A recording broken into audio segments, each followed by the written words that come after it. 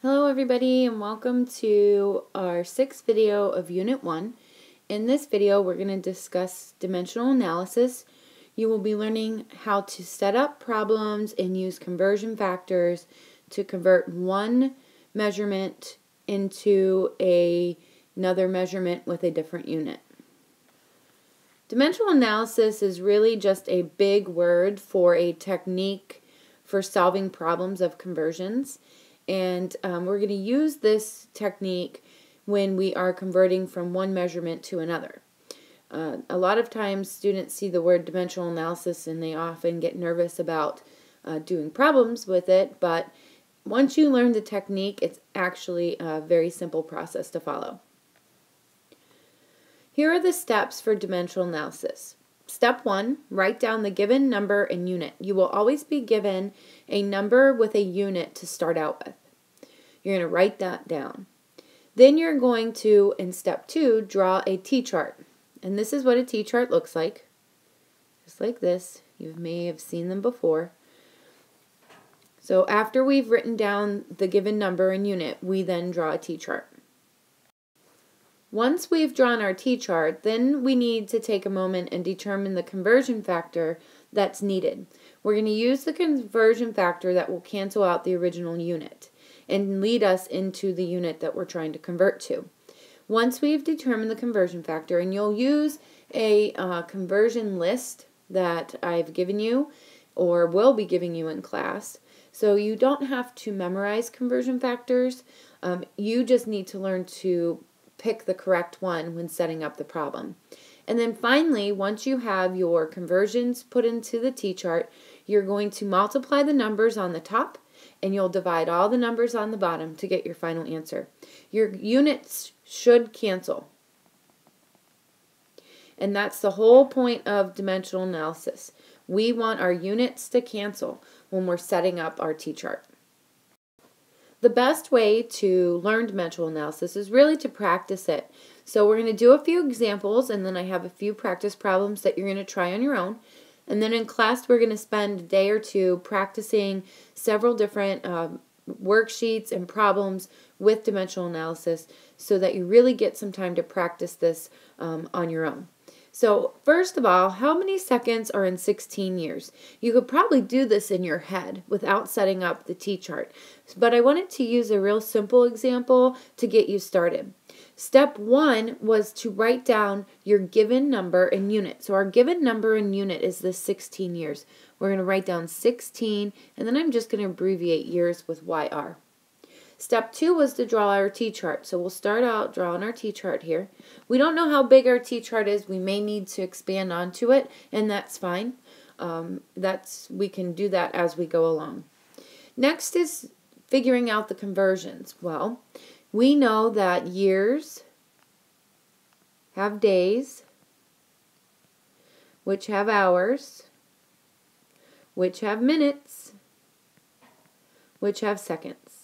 So we're going to need to fit into our entire T-chart going from years to days to hours to minutes to seconds. So first of all, what I always suggest that you do is set up your units so that they cancel. Our unit here is year, which is on the top of the T-chart or the fraction. So to cancel it out, we need to put the year on the bottom of the T-chart or fraction. Then we can take that from year to days on top. Once you have it set up where your unit will cancel, you can fill in your numbers. So there's 300, and we'll just say 65 days in 1 year. Now, our days is our new unit now that we've canceled out, but we don't want to stay at days. We want to go to seconds. So to cancel out days, which is on top of the fraction, we need to put days on the bottom, and we're going to put hours on top. So see, we need to extend our T-chart here.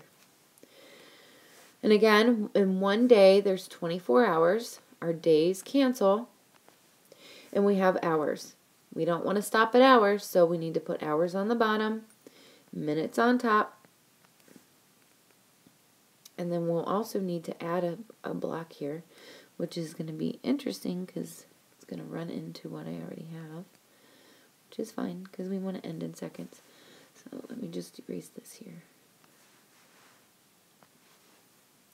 So in 1 hour, there's 60 minutes. Hours cancel. We want minutes on the bottom, so it cancels out, and 1 minute is 60 seconds. So you see how our T-chart is. We're going to use our conversion factors and put them into fractions. 1 year equals 365 days. So if you notice that most of our conversions will be written with equal sign, our equal sign can really be replaced with the fraction bar in our T-chart. So 1 year equals 365 days if you think of that fraction line as an equal sign. Now that we have this all set up and we've chosen the correct conversions, which was number 3 step. Number 4 is to go through. We're going to multiply all of the numbers on the top and then go through and divide all the numbers on the bottom. When plugging it into the calculator, our answer comes out to be 5, oh, let me get my pen, sorry. It's 504576000 seconds is our calculator answer. But what's important for us to remember is our sig figs.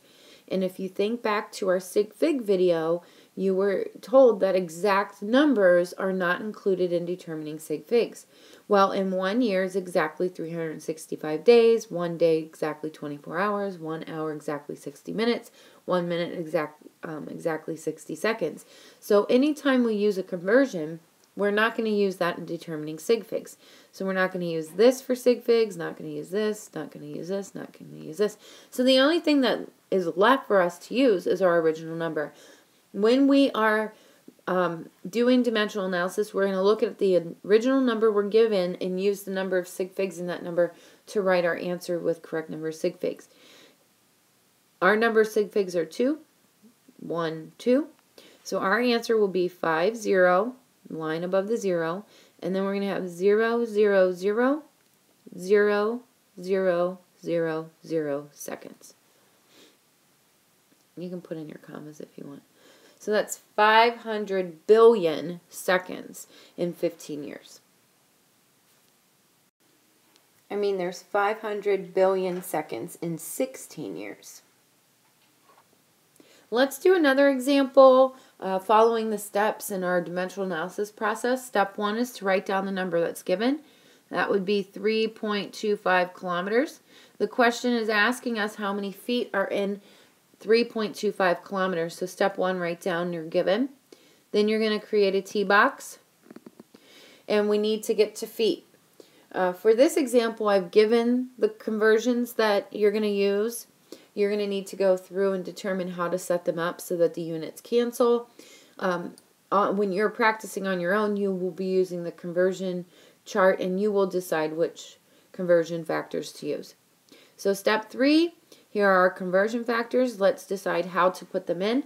If we want to cancel kilometers, we need to write kilometers on the bottom. And up here, kilometers go to mile. We've done this, so this cancels. Now we can fill in our number. The number in front of kilometers is 1.0, and the number in front of miles is 0.621. That is an exact number.